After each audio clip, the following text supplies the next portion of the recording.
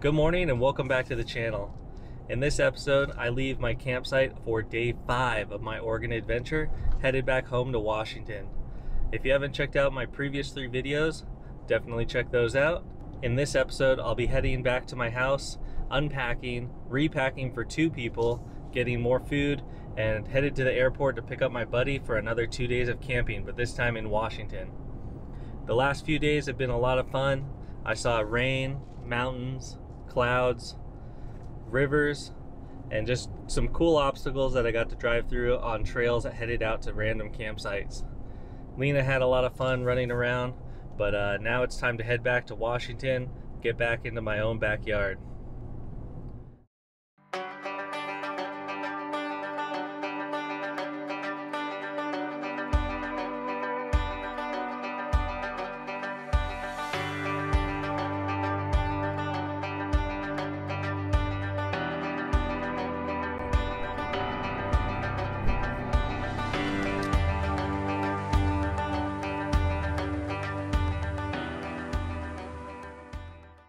Yourself? Hi, I'm Teco Rubio from Juneau, Alaska. We are next to a really neat rock, a big one, in the middle of nowhere, Washington.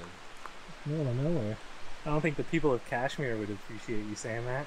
We're past county line. Oh, that's true. They don't matter. We're in the middle of nowhere. And we're headed out camping. We're gonna start this journey. We just got onto some dirt roads and we've got a few miles ahead of us, maybe a couple hours, and then I've got a campsite picked out. We'll see how it turns out. Hopefully it's good, otherwise I've got some backups, and we'll just see how it goes. Lena's over there chasing butterflies. Just living a dog life. We'll catch you guys in a bit. Well, we're on the road. As you saw, I picked up my buddy Teco, and now we're making our way, continuing off into the wilderness. Hot dog.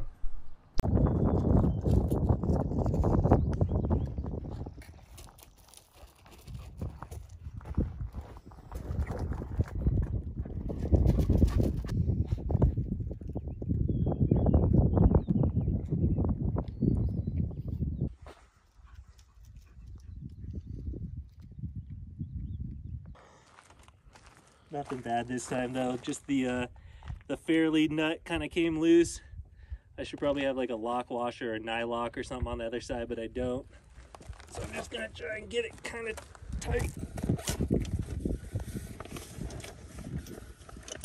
So use this guy.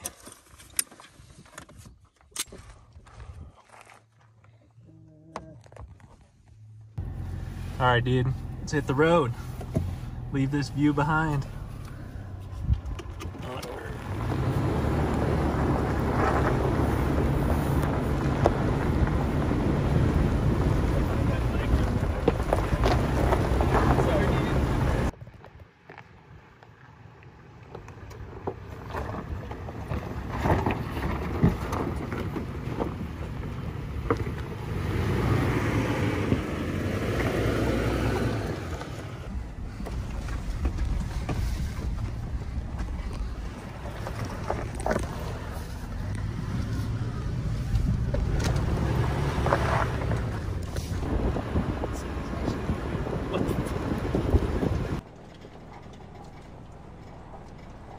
Driving on some of Teco's first dirt shelf roads, and we've got more to come, so I'm excited to show him what's ahead. First time. Woo. Probably the most beautiful thing I've seen all year. All year. Coming from a dude who lives up in Alaska. I think that's saying something. Man, these clouds are nuts. Look at those.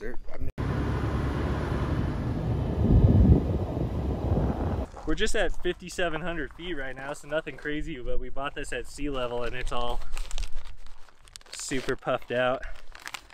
So I don't know, if we keep going and we start hearing some explosions.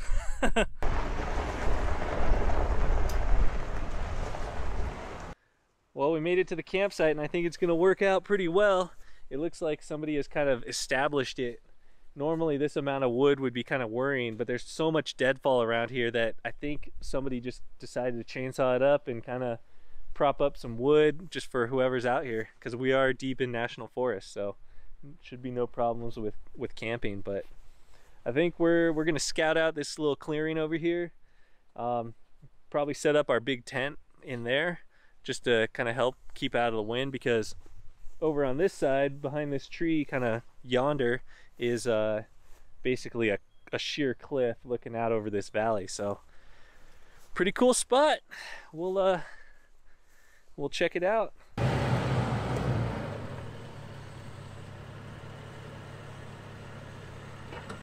All right, so behind me is a clam deluxe gazebo, and this is the first time that you guys have seen it on my channel. If you've watched some of my videos, then you know that I have a Gazelle T4 tent, the orange tent, and that works great for camping. For this trip with my friend, I thought we would try something new. So I've got this giant gazebo behind me. I'm gonna get it set up, and then the plan is to use cots inside, just 2 cots on either side. We'll have room to hang out. It also serves as a cool place to hang out if the weather's bad or if it's super buggy. So yeah, let's get it set up and see what he thinks of it, because he hasn't seen it yet. Mission success. Got a little sap. Teco was collecting sap for our fire off of this tree, and it got a little out of control. Got in a fight with the sap. Let's check out the mega tent. Woo! So I think it's 12.5 feet in diameter. It's a pretty big tent, and I've got my cot over here. Teco's cot over here. Plenty of room for activities, if you know what I mean. We got a fire pit, no burn ban, tons of firewood. So I think our plan is to put together a little fire, let it burn down, and then we've got some steaks tonight. We'll get those on a griddle, get those cooked up. I think it'll be pretty good. Yeah, man.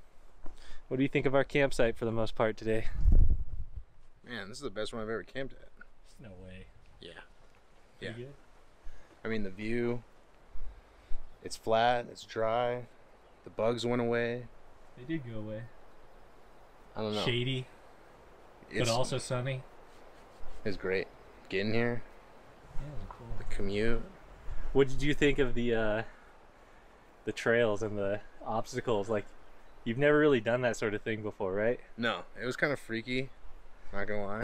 I think we're gonna continue with our evening, set up, maybe have some late lunch or something, explore the area a little bit, and catch you guys later.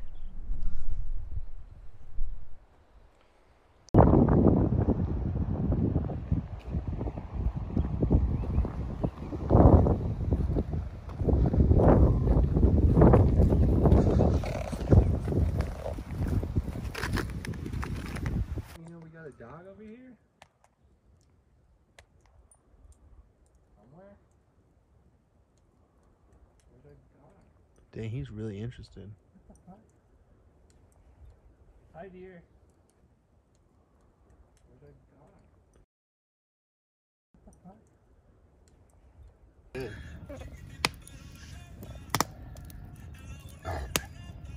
Just about dinner time. Putting steaks on the fire. This is the first for me doing it this way. I bought a griddle.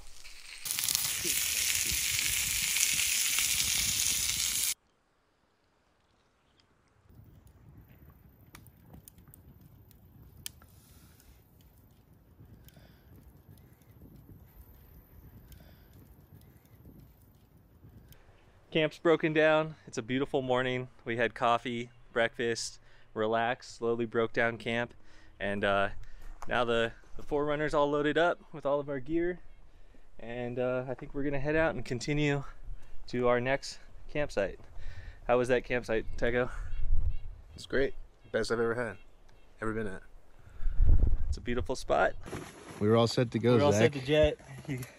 I got into the front seat, pushed the start button, and no key. So that's kind of one of the problems with push to start fobs and stuff, is you gotta make sure you know where that is. It's easy to stick it into your pocket and forget. So now I'm bringing random shit into the front seat, and the car will start if the key is in it. It's a good tactic. All right. It was in now this I know bag. it's in this bag somewhere.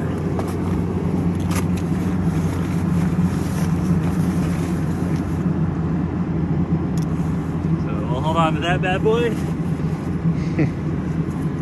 A little pro tip for you guys with push to start fobs. Just move your shit into the front seat.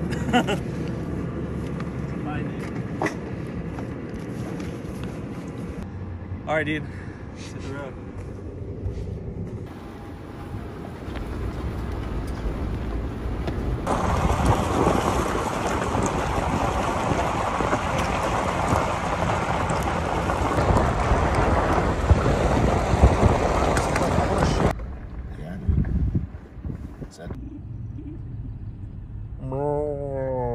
It's pretty cool seeing the wind turbines down there in the fields with the mountains in the background. Making our way into town, gonna resupply with a couple things and then hit the road again.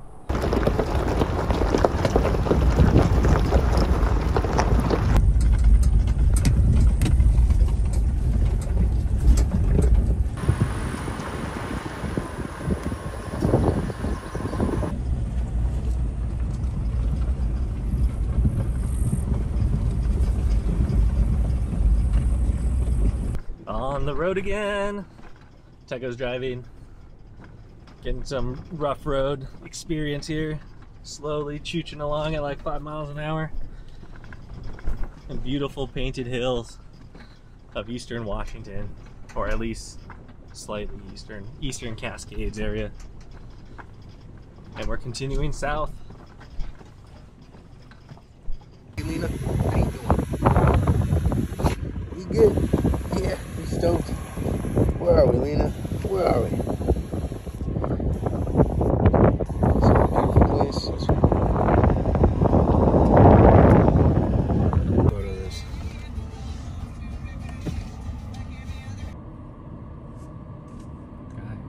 We're not staying here, but we found a pretty cool little campsite amongst these pines. Just checking it out. It's got a fire ring. Grass is a little tall, but it's a good spot nonetheless. We'll mark it on the map. Keep moving. See what else we find.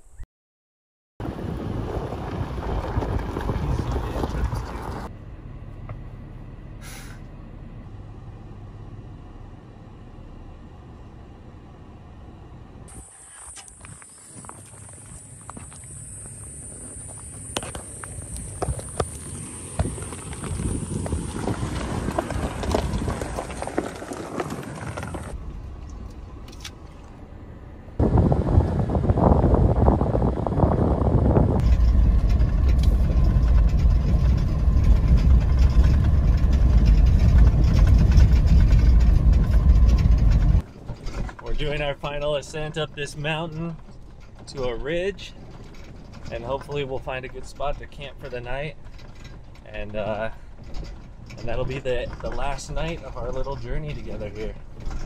What do you think of the views, Teko? Oh man, it's incredible. There's a lake down there.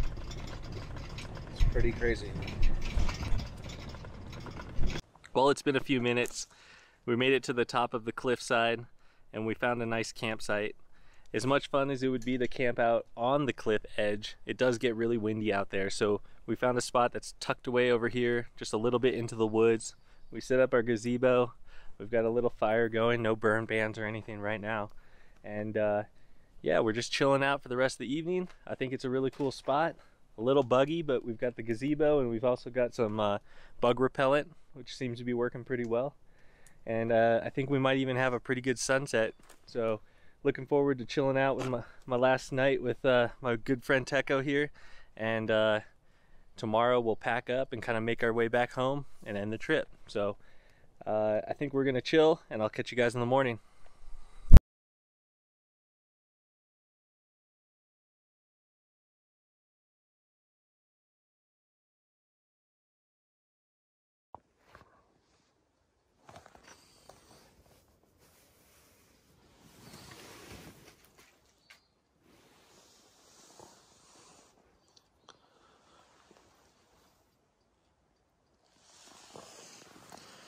Kind of looks like a mess in here, but it was a comfy, cozy setup.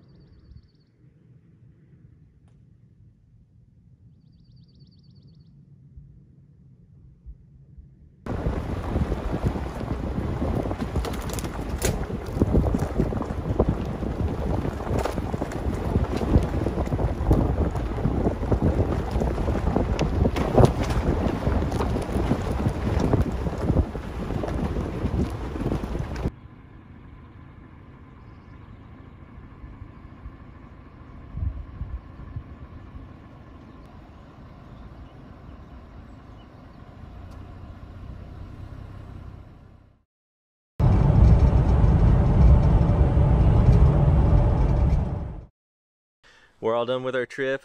We got done camping, made it home, and now I'm gonna drop Teco off at the airport, and he's gonna head back up to Alaska. So thanks for coming, Teco.